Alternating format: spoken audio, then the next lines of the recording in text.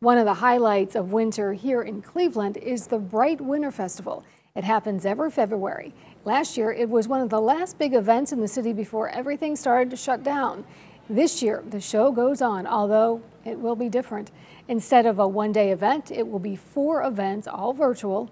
Each episode will have a theme celebrating things that we missed in 2020. The first live stream airs this Friday evening at 7. The theme is a beach party. We miss having people live in person. We miss the magic that happens during live performances and communal events like that. So we're hoping that this live stream will give people a piece of that. It's not going to be a replacement, but we're hoping it'll be a piece of that.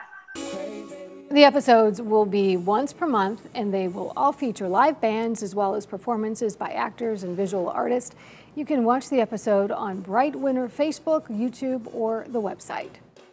All right, and